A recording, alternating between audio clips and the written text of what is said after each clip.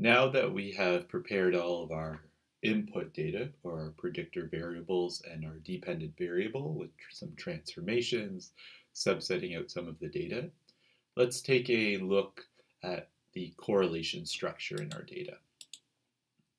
Now, we are not really interested in how the GOID is correlated with other variables, as this is just an index for our data set.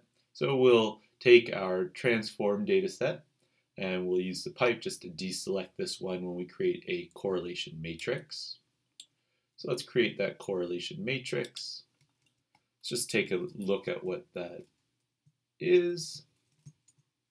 And so here we have a matrix with each of our variables across the top and across the side, and one-to-one relationships where the same variable occurs, but then we can see our positive and negative relationships. Now, there are other ways to view this, and in the core plot library, we have the core plot function.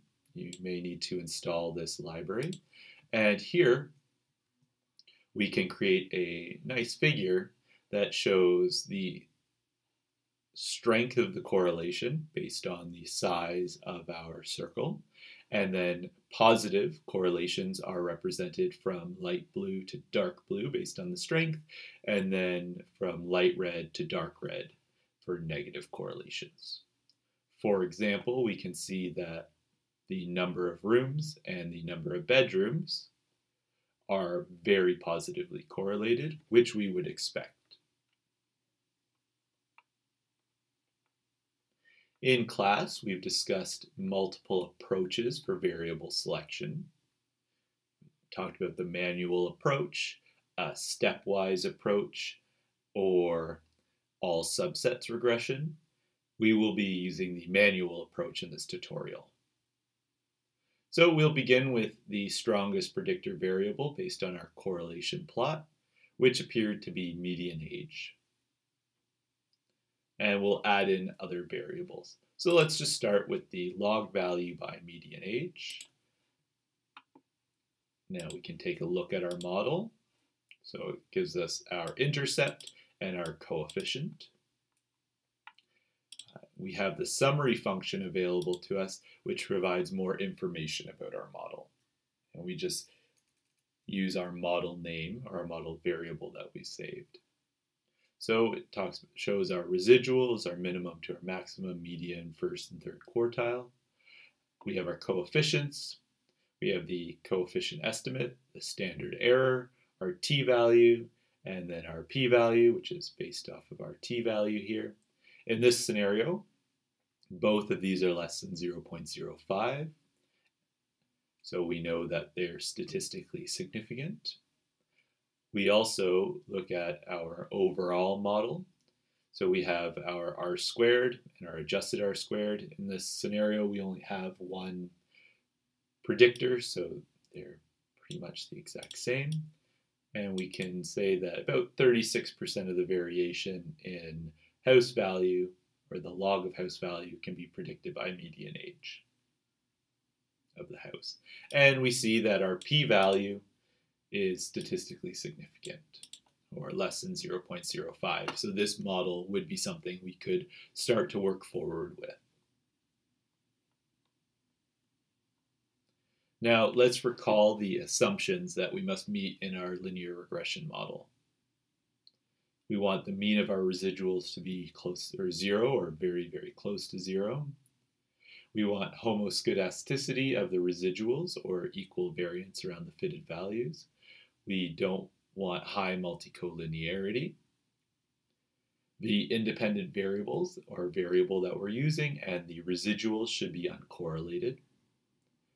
We want to make sure that our predictor variables have some variability, or variance is positive. The number of observations must be greater than the number of independent variables. We need normality of our residuals. And our last one, which is particularly important to us as geographers, is we want no autocorrelation of the residuals.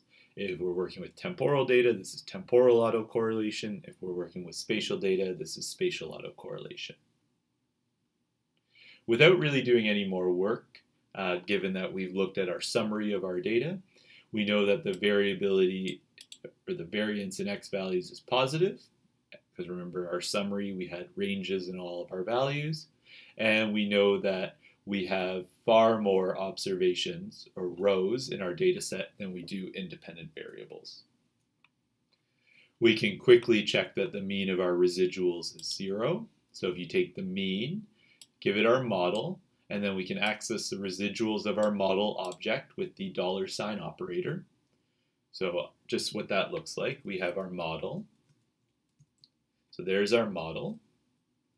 We use the $sign operator. We have a number of different items that we can obtain, such as our coefficients.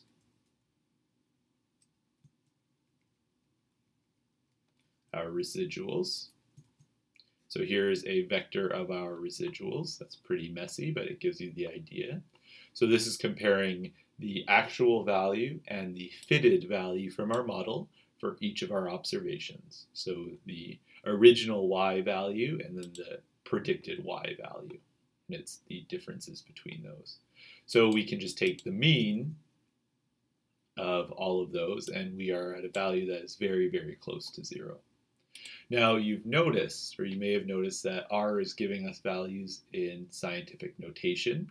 For some of us, that is fine to work with. With others, we might find that a bit difficult to interpret, especially as we're learning all of these different functions and ways to use the model.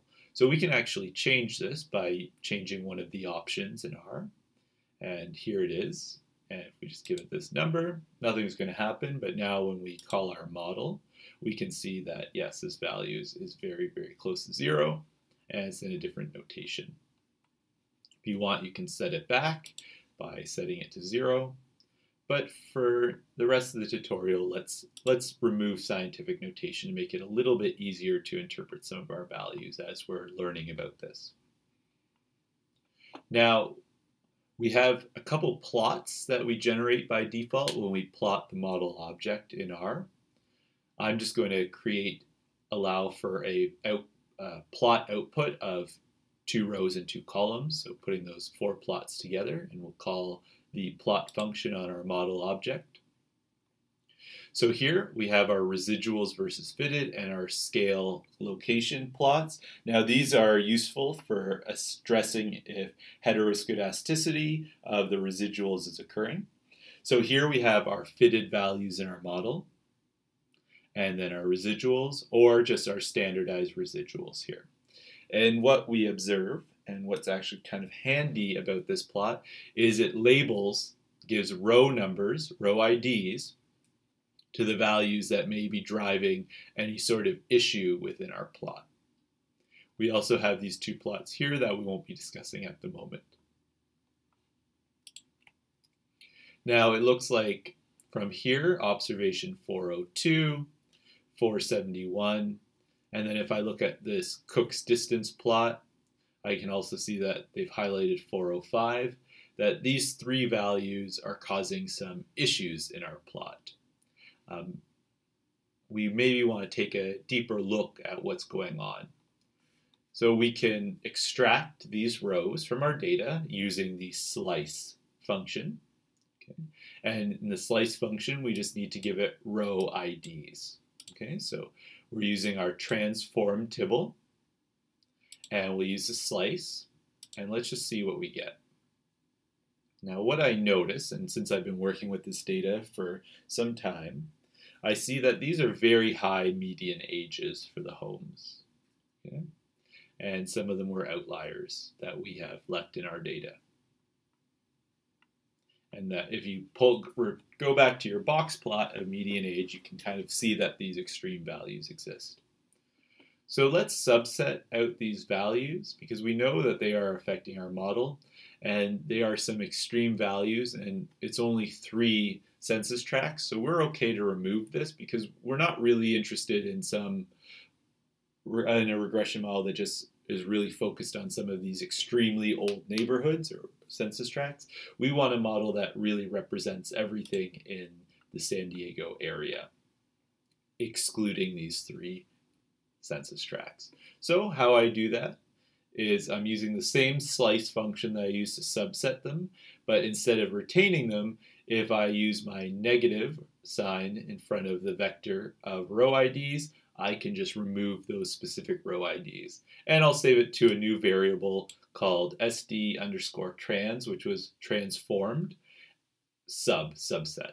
Okay. So when we run this, we can then see that if we want to look at the number of rows, we can use this quick function here. So we'll look at the number of rows in our first one, in our original data, 593. And once we remove these, let's make sure everything makes sense. Now we have 590 rows. So this makes sense, so we can carry on. Let's do some more model fitting. First, we want to fit the new model now with the subset of data. Since we've removed some outlying observations, we'll need to refit our model. So I'm going to call this model 2. So now model 2, our coefficients are still statistically significant, and we can see that we've removed that scientific notation here, and our overall model is still statistically significant. Let's see what happens when we plot our model. Well, now our scale versus location is looking quite a bit better, and we'll move on from here. And this is acceptable in our scenario. If we were really working this model and spending a lot more time, we might want to think about what's going on in this little scenario right about here. But for the most part, that red line is pretty flat across the fitted values.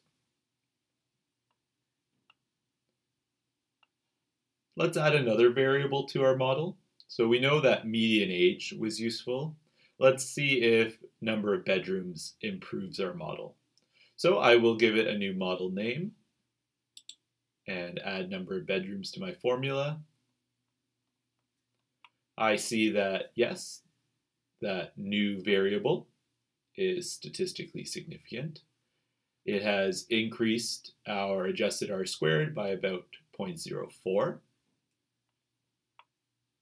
And now we're at 0.48, which is 48% of the variability in the log of our housing value is explained by our median age and the number of bedrooms. Let's make sure that we didn't introduce any heteroscedasticity to that model. Doesn't seem like much has changed. Okay, let's try adding another variable. No. Turns out the log variable of the number of houses without, actually the proportion of houses without kitchens, completed kitchens, is not significant in our model. And what we see, we go back, our adjusted R-squared has actually decreased. And this is accounting for the increase in the number of variables. And it's decreasing our R-squared because we've added a variable that is not statistically significant. Let's try another one. Instead of the log of kitchen, let's look at the number of rooms. Okay, so we see something that's interesting. The number of rooms is now statistically significant. However, the number of bedrooms is no longer statistically significant. And if we go back to our original model, the number of bedrooms was increasing the price, which makes sense. As a house has more bedrooms, the price should increase. But what has happened is that sign has now flipped on our coefficient. So our coefficient has now become negative. And what this would indicate to myself is that we have some issues of multicollinearity in our model. Since this has created a non-significant coefficient, we wouldn't retain them anyway in the model. But let's just take a look at one of our other assumptions of multicollinearity. And we can test this by using the variance inflation function, VIF, which is part of the car package. So we can load the library car, And our model was model 5. So let's run this. Okay, so it attached the package, so it's just giving us some information here, and it's saying that the object recode, the function recode, is masking the function recode in the dplyr package, and that the function sum of the car library is masking the per package sum. So just if you're going to work with these two functions, you just need to keep that in mind. Let's just rerun that since the package has already been loaded, just to get a simpler output. Now, variance inflation, there's no exact number. We have a couple rules of thumb. In our course, we'll be working with anything greater than 4 for variance inflation. We want to really think about that. And so when we have both the number of bedrooms and the number of rooms, when we look at their VIF values, they are much, much larger than 4. So spend some time, and I want you to build a few more models on your own and look at the summaries and look at the plots of those. And then we'll continue with model 3 in the next video that we created.